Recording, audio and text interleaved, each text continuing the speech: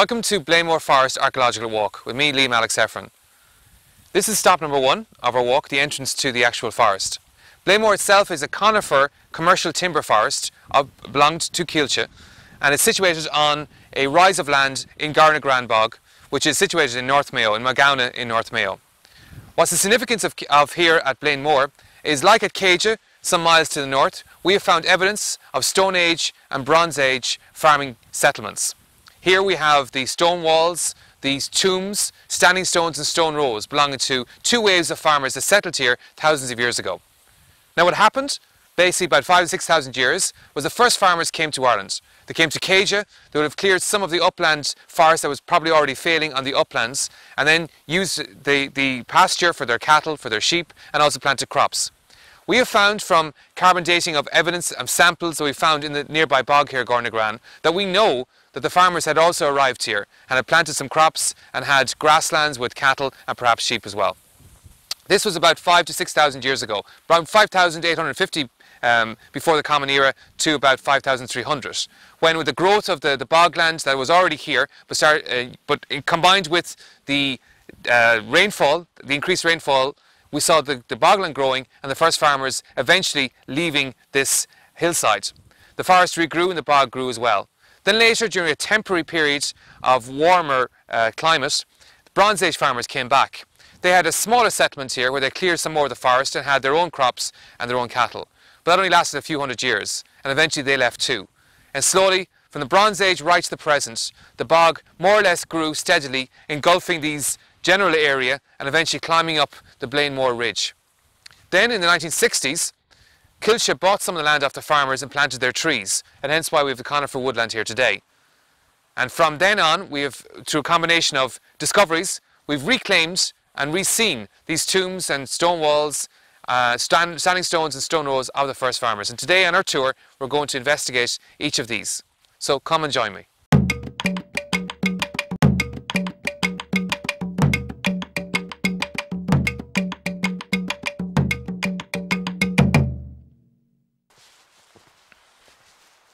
This is stop 2A. This is where we see some pre-bog walls. Now at Blanemore, similar to the Caja Fields complex off the North-Mayo coast, we find pre-bog wall systems. And essentially what they are is a very simple thing. It's ordinary walls of the first farmers as they cleared the land and formed these walls, in this case made up of granite rocks and probably smaller stones, to define their fields and field systems. Now over the last 5,000 to 6,000 years, as the bog grew, it eventually engulfed the walls and their fields and their tombs and their houses, and eventually completely covered them. But then as the bog has been cut away, in this case it's been cut for for turf use, and also in this case for forestry. It's exposed some of the rocks of the wall. And here we can see this wall running from the top of a small hill down under our pathway and runs back into the bog again.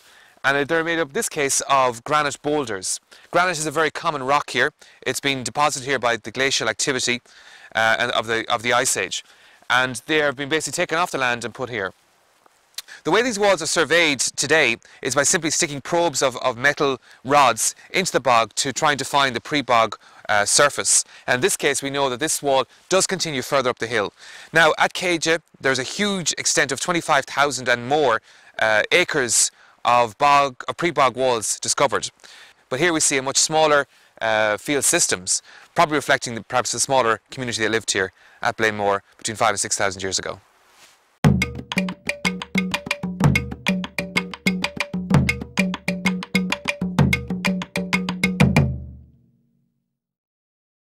Okay, this is stop 2B, and here we have again another pre-bog wall which is running down this direction under again the pathway and back into the bogland again.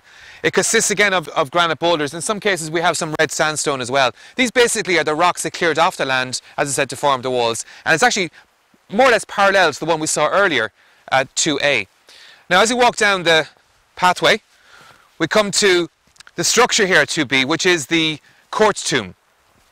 Now a court tomb is simply a megalithic tomb, a form of megalithic tomb built by the first farmers between 5,000 and 6,000 years ago. Court tombs are one of the earliest type of megalithic tombs. A megalith simply means Greek for large stone, and you can see very clearly they're obviously made of large stones. Now, All that remains of this particular court tomb is the bare foundations, because over the thousands of years we've lost the big court cairn of earth and rock that would have covered it, and also the smaller stones that would have been inserted in between the larger orthostats. Now, the court tomb consists of a court, which is, as we see here, a circular, almost circular structure, which runs from the outer edge where you walk in through to what would have been a chambered entrance into the heart of the court tomb. This would have been covered over by earth and rock and stones. Now, this cairn, as I said, is long gone, but what is left here is the big stones that weren't moved, that weren't, basically people couldn't rob, if you like. And as you notice, they're made of of granite, but they're also made from splitting the granite. And this involved using fire and water, a very laborious way to try and split the stones, but they had no other method. They had no metal, because obviously they're Stone Age farmers. In this case, they would have laid these with the flat side facing inwards and created basically a chamber with the capstones on top. Now, as I said, it's very ruined, so you have to get a very good idea only by using your imagination. Now, as we walk in, the chamber here consists in this case of one chamber, another entrance to a second chamber, but we also can see at the very edge, the edge curbing, which would have formed the outer edge of the mound overhead. What these megalithic tombs do indicate is, first of all, they're more than likely for a family base unit, which in turn would have perhaps put cremations within the tombs. Again, we're not overly certain of what they were used for, but all we can say is they definitely show a commitment by these farmers towards their future and their past, and obviously in some way encapsulate their belief system. We have another one later on on the tour, which is in much better condition, albeit it's under bog. So now we move on to the next location.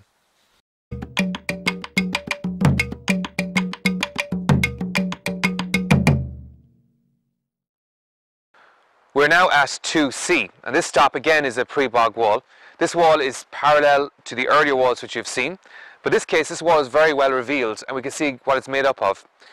Now, it starts again from the slight hill, runs back down into the lower end, and in this case we see how the bog has been exposed and revealing the stones underneath. Now, these stones are again granite boulders that would have been gathered from the topsoil and moved into these wall structures.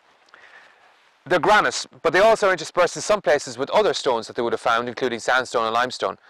Granite is something found in great quantities in the Killala Bay area, and they came from the ice flows as they dragged their gravel and stones and rock all the way from the mountains, say of the Ox Mountain range and further afield. They dragged them this way, depositing them as they ground them up, and hence we find an awful lot of granite boulders called erratics left high and dry. In this case, these granite boulders have been ground up, and instead they're now essentially rocks, and the farmers have used them to put into the pre-bog wall.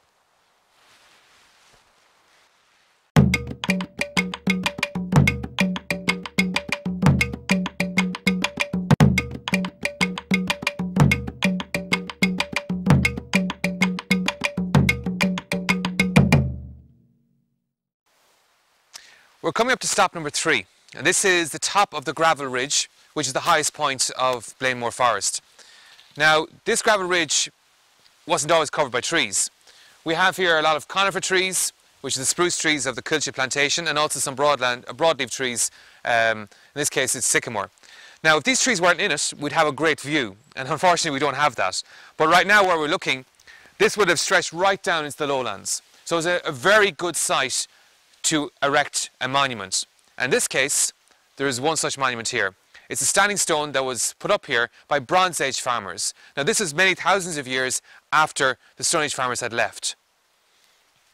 Now, we're at the top of the gravel ridge, and here we have what's known as a farbrega, the false man or lying man, or in modern parlance, a scarecrow.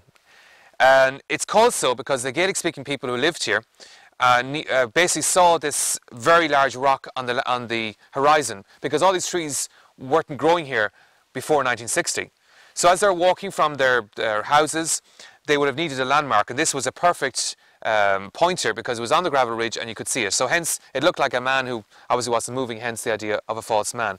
But this is obviously far older than the term Fear Breaca, the Gaelic term, because this is actually a Bronze Age standing stone. And it's very significant. These stones were positioned in areas of prominence. We don't quite again know their function, but obviously they were chosen for a very definite reason. In this case, this very large granite rock was chosen for its shape. It's obviously a clear phallic symbol. And also, right through the centre of it, we have a vein of quartz running right through the centre and down the far side. Again, a phallic symbol. Obviously, if the trees weren't here, this would overlook tens of miles of lowland. So again, it would have been, while it obviously was a landscape feature in recent times, it must have been also a landscape feature in Bronze Age times. And this is a Bronze Age monument, which means it dates from about 2,000, 2,500 BC or 4,000 years ago. Hence, it's younger than the Stone Age farming settlement down below, which would have been in ruins, if it could have been seen at all, when the Bronze Age farmers came here.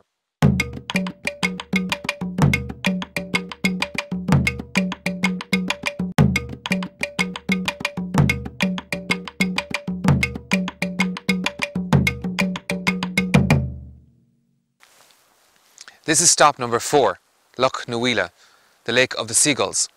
This is a landlocked lake. There's no river inlet or outlet, and the bottom of the lake is actually very black because it's peat. This lake was formed as the bog formed, so the lake itself wouldn't be as old as the Bronze Age or Stone Age farmers, yet it's obviously quite an old lake. Now, the area here, Blanemore, means on Blaen Vor, which is the large groin, if you like. And that was a descriptive of the actual topography of the area. In other words, the Gaelic-speaking people looked at the topography and decided it looked like the groin of more than likely a woman as opposed to a man, and decided that was the name. Now, Blanemore Hill, as we were on with the standing stone and overlooking the Stone Age monuments, is in the townland of Tána Wadi Duff. Tána Wadi Duff means the mountain hill of the black dog. And the black dog was this mythical creature. The Hound of the Baskervilles is an obvious example of that myth. It's found throughout Western Europe, and it's basically the myth of a fairy dog, fierce fairy dog who guarded the gates of hell or limbo, or take your choosing. In this area, all that survives is the name. Whatever legends were here are long gone. However, back in Eris, there's still the remains of old folklore which have been collected, which suggests the black dog was actually an old tailor who used to metamorphosize himself into the black dog at night and waylay unsuspecting victims. Now we'll move on to the last stop, stop number 5 on our tour.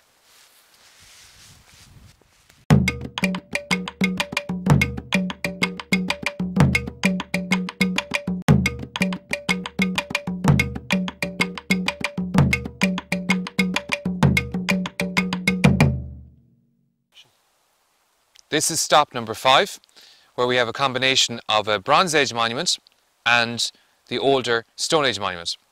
So this is the Bronze Age monument. It's a stone row. This dates approximately the same period as a standing stone. And what it consists of is essentially, in this case, 4 large rocks positioned in a row, as the name suggests, starting at the end and moving towards the front. This is the largest stone. And I'm standing in probably about a metre and a half of bog. So this is actually quite tall, probably slightly taller than I am. Now this is believed to be aligned in the direction of Mount Nathan. And what's the theory, according to some people, is that this marks a certain celestial event. That's the event of where the sun, on the shortest day of the year, is setting around the edge of Mount Nathan, in fact rolling down the side of Nathan. And the idea of the theory is that if you stand at the end of the stone row and align yourself directly with each of the 4 stones, you'll be positioned right looking at Nathan as the sun slowly descends down the slope on the shortest day of the year. Same principle in a way as Newgrange, where the sun rays are used to shine within the inner chamber on the shortest day of the year. This stone row dates from about, again, 2000 BC, Bronze Age terms. It's significant because it also suggests that these peoples were concerned with the heavens and the earth, concerned with the celestial events, and also used the positions of the stars, planets and sun in order to align themselves to their calendar. It also has somewhat of a mystical event, because those particular celestial events obviously would have quite a extraordinary viewership, especially in the era when you don't have fireworks or modern attractions. We're now going to go to the older Stone Age monument, which is right beside the stone row.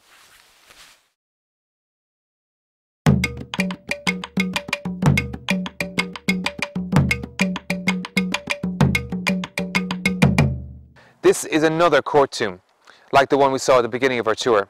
This, however, is completely engulfed by bog. And we can see how old it is, because the level I'm at the moment is the modern bog layer. And now I'm going down into the actual heart of the tomb. Right, I'm standing in the middle of the second court tomb that is on our tour. Now, the earlier one we saw was quite ruined. This one is different because, in fact, apart from the chamber I'm standing in, the rest of the tomb is completely engulfed by bog. In fact, you can see yourself up to a depth of maybe about a metre, metre and a half. This is older than the stone row. In fact, it could be up to 2,000 years older. So this is one of the second tombs of the first farmers. Now, how it's constructed, again, you have your heavy, very large granite rocks that have been split, so split granite boulders again.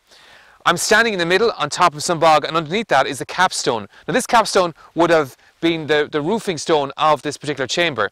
And what happened was, during the plantation of the forester here in the 1960s, a local landowner gently asked the planters to move the stone that was revealed in the landscape, to move it with their machinery. So they moved it and it fell in, and hence we now have our open chamber. Right, this is the tunnel that runs back in through the monument. You can see the sides of it there, the cairn. It runs back for about a metre, 2 metres. No one's got back into it yet. Pretty amazing, considering you're looking right back into a 5,000 to 6,000 year old monument. What's to note here also is a massive size of these split granite boulders. These were split with farmers having nothing but wood and water and fire. It's all they had to use. And yet they've created the sides of this monument with these huge boulders. It was quite an investment of labour. It indicates how much they put into building these monuments.